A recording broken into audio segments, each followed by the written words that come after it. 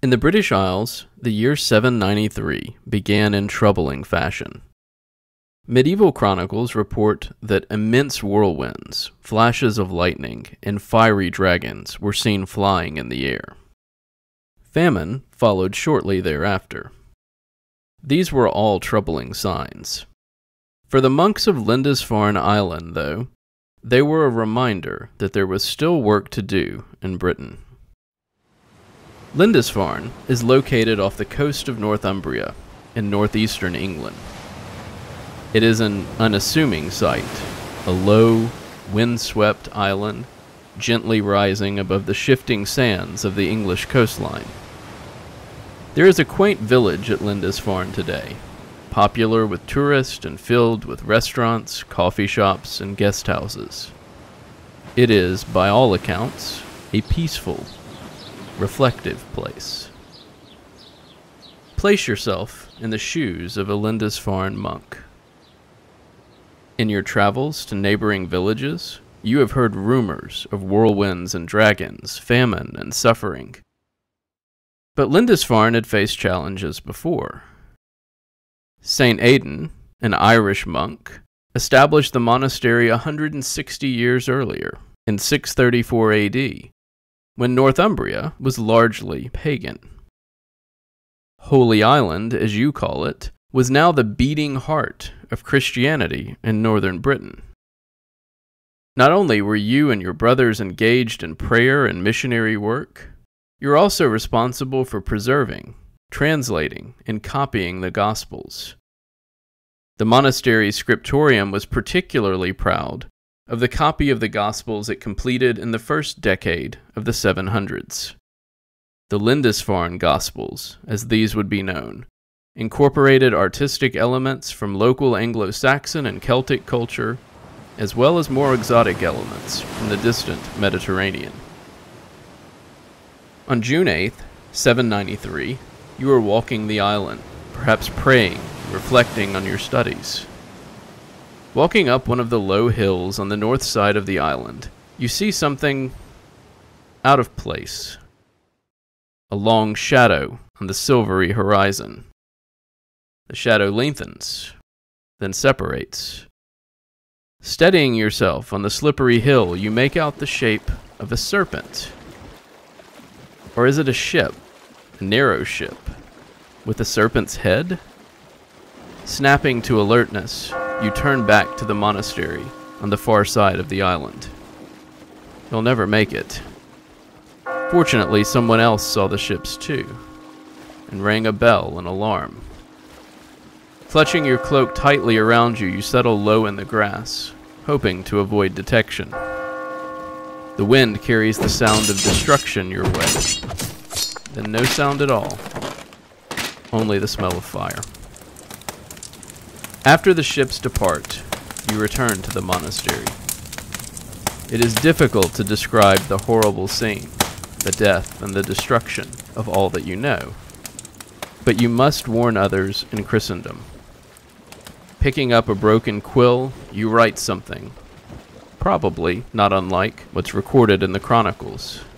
Quote, "Heathen men came and miserably destroyed God's church Lindisfarne with plunder and slaughter."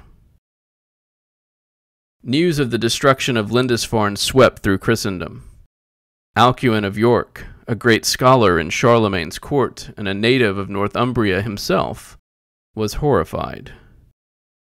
In a letter to the Bishop of Lindisfarne, Alcuin wrote, "The church of St. Cuthbert is spattered with the blood of the priest of God, stripped of all its furnishing, exposed to the plundering of pagans." Like many others, Alcuin struggled to understand how God could allow such a disaster to happen to his people. He wondered whether it was a result of past sins, or whether the violence would open the door to more suffering in the future. What Alcuin and his contemporaries could not know, of course, was that Europe was entering a period of dramatic change, conflict, and reorganization. The sudden assault on Lindisfarne, of course, was the work of the Vikings. But they were only one group on the move in Europe at that time, as we'll discuss today. One thing was certain: nothing would ever be the same.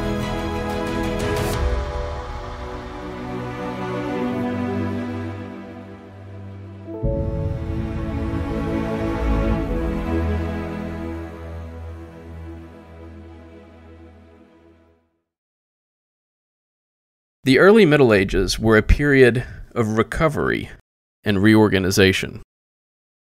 After the collapse of Roman rule, the West divided into dozens of smaller states.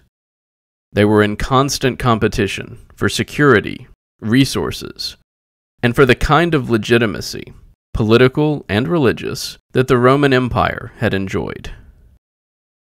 In the East, Roman rule survived in the city of Constantinople.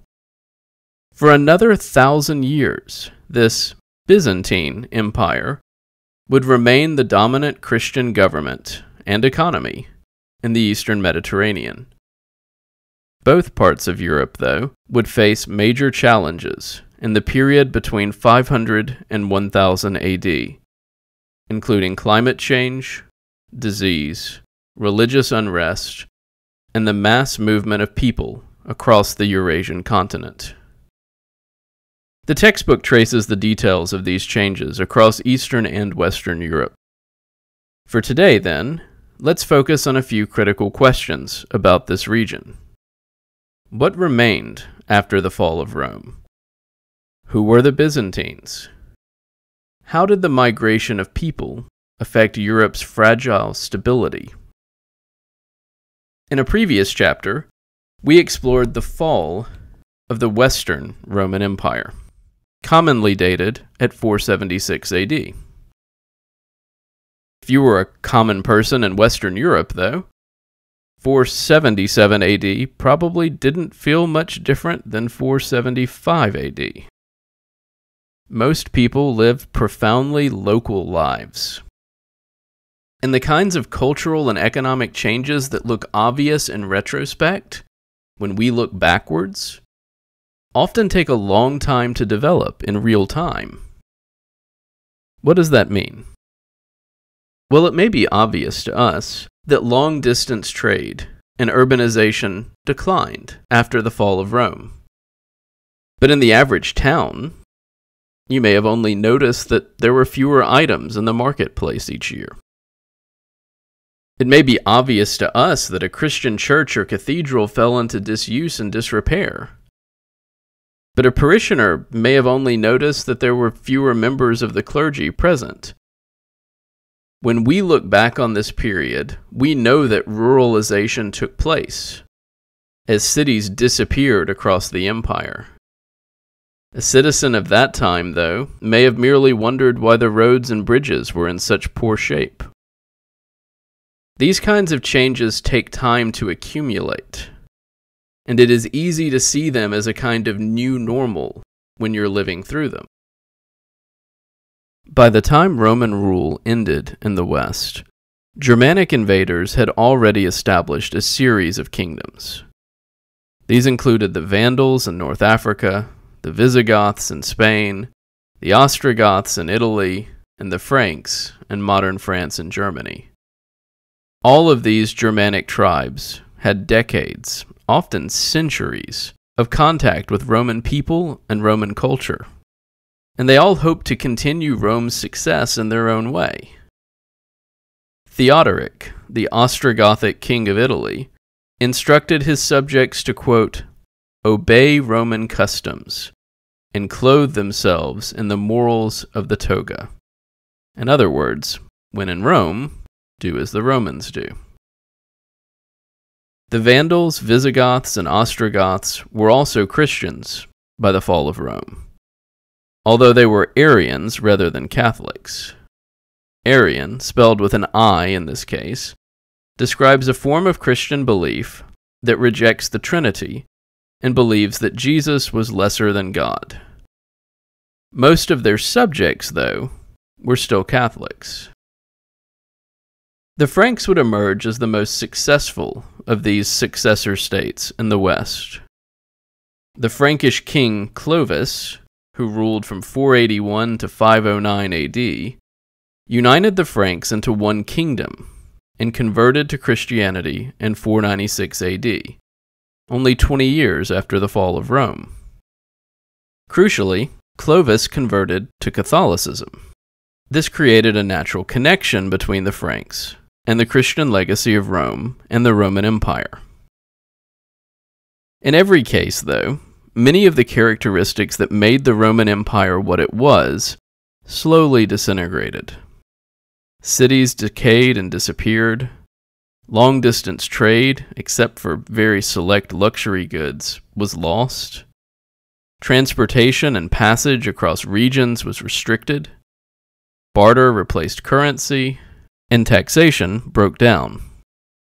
Professional armies that had been funded by taxation were replaced by military bands that supported themselves by pillaging or by a feudal exchange of service for land. Only with the rise of Charlemagne as king of the Franks in the 700s do we start to see some reversal of these trends in the West. Charlemagne used his armed forces to conquer neighboring states in Central Europe, northern Spain, and Italy. He established a form of government that was more centralized and orderly, built schools to improve education, supported scholarship, and ultimately controlled most of Western Europe. The Pope crowned these achievements in 800 AD when he placed a crown on Charlemagne's head, declaring him to be the Emperor of Rome 324 years after the fall of Rome. What about the eastern half of the empire, though? Well, to be blunt, the Roman Empire survived in the East.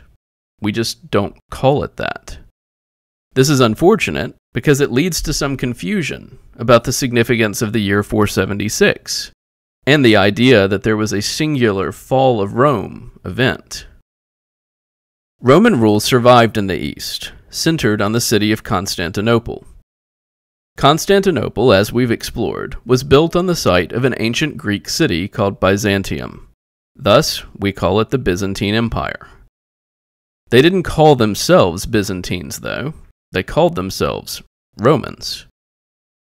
The Byzantine Empire survived for almost 1,000 years.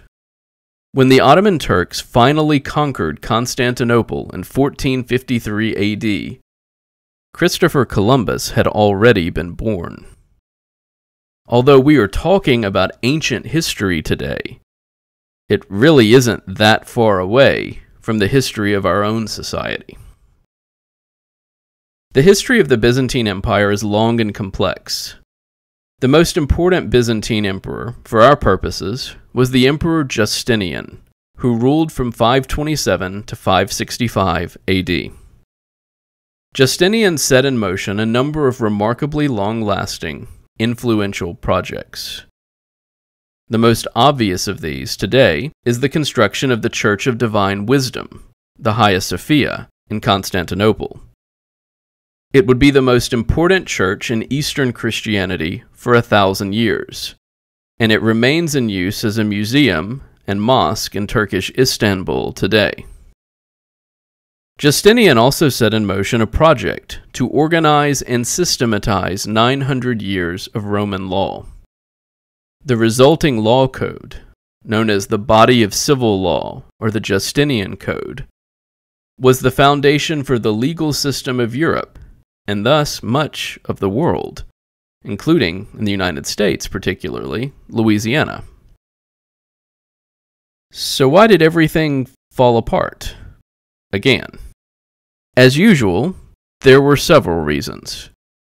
For one, Charlemagne may have built a massive and apparently stable empire, but he didn't create a lasting empire. Charlemagne had one son, Louis the Pious, but Louis had 3 sons. His sons were already at war while Louis was still alive, and those divisions turned into open warfare after his death. After 3 years of civil war, these grandsons of Charlemagne divided his empire into 3 parts. Charles the Bald took the western lands, West Francia, which would become France. Louis the German took the German-speaking lands in the east that would become Saxony and Bavaria, and Lothar, who received the title of emperor, took only northern Italy and a strip of land between his brothers. There were other changes, though, that transformed the map and future of medieval Europe. The most dramatic of these involved new waves of human migration across Eurasia and into Eastern and Western Europe. To some extent, such migration was a constant feature of the late Roman Empire and early medieval period. We have already seen the arrival of the Goths and Vandals, for example. There were others. In the north, a group of Germanic peoples known as the Anglo-Saxons moved into the island of Britain just as the Roman Empire was withdrawing its army and protection. This new English population, as we call it, converted to Christianity within a century or so, and played an important role in spreading Christianity, establishing monasteries, and participating in scholarship and education, even in Europe itself. Alcuin of York, the author of that letter about the attack on Lindisfarne, was originally a monk from England, from Northumbria. During the 7th century, several new groups migrated to Europe, including the Avars, Bulgars, and Slavs. The Avars remained nomadic, but the other two settled in the Balkans near Constantinople. All three were a continuous challenge and drain on resources for the Byzantine government. The 7th century also saw the development of Islam and the rapid expansion of the Islamic Caliphate in the Mediterranean world. North Africa and Spain fell under Muslim rule, while the Islamic Caliphate slowly broke off pieces of the Byzantine Empire, a process that would continue for over 800 years. Finally, the 8th and 9th centuries saw the migration of the Norse Vikings and the Magyars. The Norse were another Germanic people, but they were located far from Roman and Christian culture in northern Europe and Scandinavia, where Norway, Sweden, and Denmark are located today. Due to population increase and infighting, the Norse rapidly expanded into nearby lands like England and France. Initially, they arrived in raiding parties like the one that struck Lindisfarne in 793. But later they settled permanently. Native populations had to figure out how to resist the Vikings, or coexist with them. The first unified English state, in fact, emerged as a response to the Viking invasions. The Vikings were everywhere. They launched raids as far away as Spain in the west and Constantinople in the east. After settling among the Slavs in Eastern Europe, they became known as the Rus, and established new states in Novgorod and Kiev, and present-day Russia and Ukraine. At around the same time, a nomadic people known as the Magyars moved into Central Europe from the Eurasian steppe. Traveling by horseback, the Magyars also raided their neighbors. Like the Vikings, though, they eventually settled, converted to Christianity, and established a new kingdom, Hungary, that would serve an important role in guarding the frontier of Europe. By the end of this period, then, Europe looked dramatically different than the Roman Empire. Despite Charlemagne's best efforts, there was no unified European state. As the textbook notes, the story of Western Europe would be one of competing states rather than an empire claiming universal authority. It is a story that is still being written today.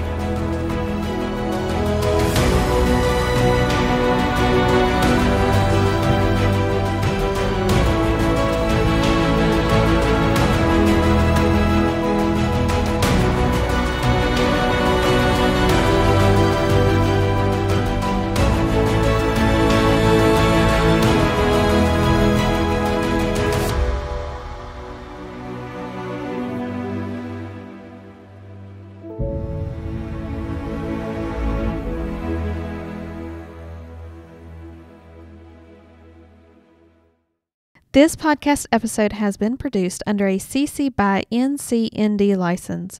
All episodes in this series are made possible through the efforts of Lisa Dominguez, Christopher Gilson, Crescencio Jackson, Ryan Pierce, and Amelia Brister. Thank you for listening.